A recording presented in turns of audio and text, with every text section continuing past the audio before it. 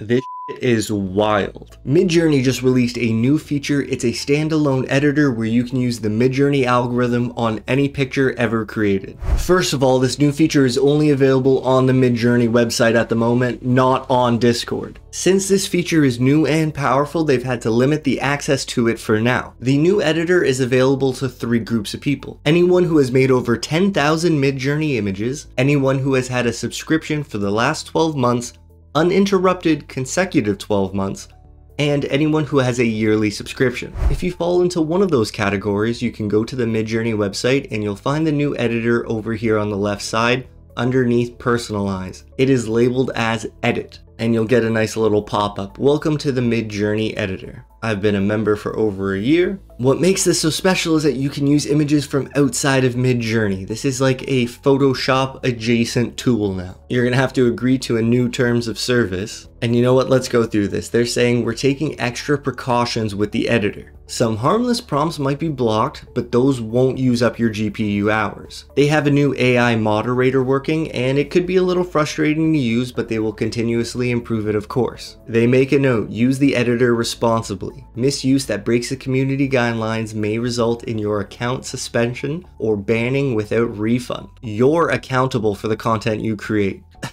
I have to stress that, okay? Don't try to create any adult content, so to speak. And this is the new layout of the editor. We can edit from a URL, or we can upload an image from our computer. Let's try this picture of Shohei Ohtani. Something you might want to try is shrinking the picture itself and expanding the canvas with Midjourney. We can click on the move or resize, shrink it down, and place it wherever. Now, we can't submit an empty prompt, so we're gonna have to type in something. We could try something simple like a packed baseball stadium, or we can try something a little more different. But the more different your prompt is, the more difficult time Midjourney will have filling in the scene. First, let's take a look at our results here, and like, that's pretty cool so far. It even adds the catcher there, like that's awesome. Kind of looks like he's holding his breath. So let's try a baseball player underwater. We're gonna select the eraser icon, and we're gonna erase a bunch of the image. You can adjust the brush size if you need more fine-tuned control. And hopefully we get some sort of smart selection feature in the future to make this whole process way easier. Alright, this is a little unexpected, but this feature is new. I'm trying it for the first time. I'd love to hear from you. What do you think are the best practices for prompting and inserting assets into a new scene? Let's try another example. We can click down here on New. Pretty simple. We'll go to Edit Uploaded Image. And you know what? Let's try this picture of a cute dog I found on Google. And I'm taking this workflow right from the Midjourney tutorial they provided. Let's pretend this is our dog's birthday, and let's dress him up a bit. We'll erase some area around the top, and then we'll type something like a dog wearing a party hat. Okay. These aren't that great. Maybe that one's not bad. You know what, let's lower the brush size and try to give him some sunglasses. Oh, there we go. Look how good that looks. Like, oh my god. Would you have any idea that this wasn't a real picture? But let's try this. Let's give him a little festive sweater to put on. Do you think Midjourney can pull off an ugly Christmas sweater?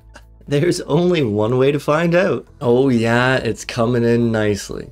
How about that? Oh, we're going with that one right there. Look how cool that picture is.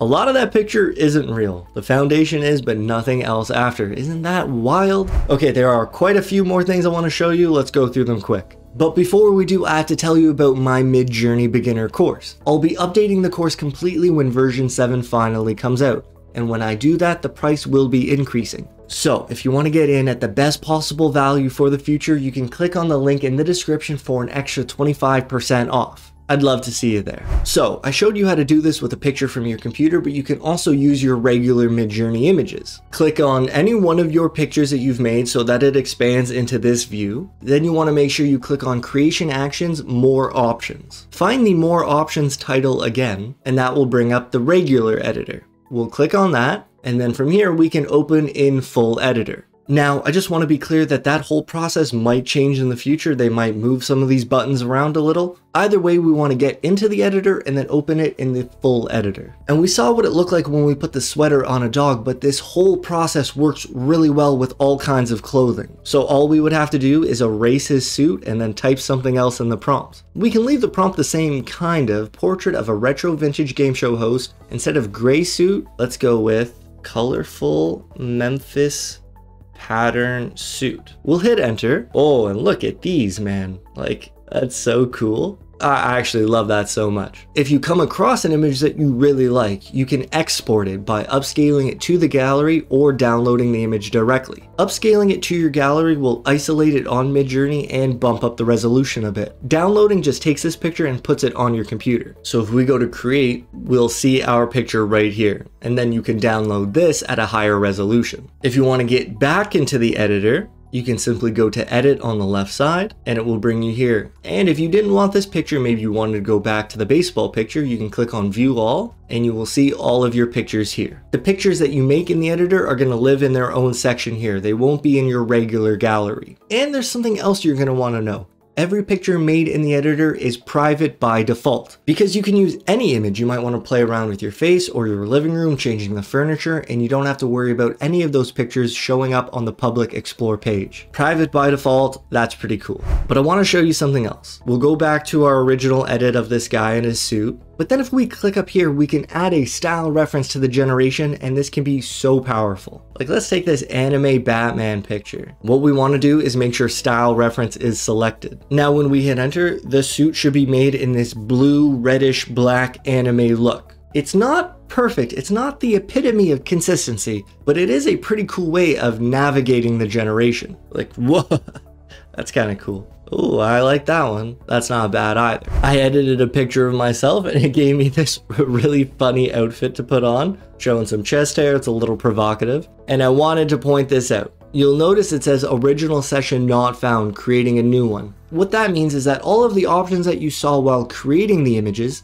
those do not stay forever. This new editor sort of lives in its own sessions. So I can't see yesterday's sessions, but today's still appear here. Do you see what I mean? Do you see that little bit of a difference? Just keep that in mind. Okay, I showed you how to edit, but let's go to the other big thing that came with this update, the retexture feature. You can use this on any picture. Instead of edit, you're going to click on retexture. Retexture will change the contents of the input image while trying to preserve the original structure. That's the idea. This will take away the chance to erase parts of the picture, and instead it's going to retexture the entire thing. When you're in retexture, I want you to think in terms of art styles. So here we're going to try a mosaic stained glass portrait. You can keep things really simple. If you want, you can also include the original character as a character reference. That could certainly work. Like whoa, that's pretty intense. To go from this to this.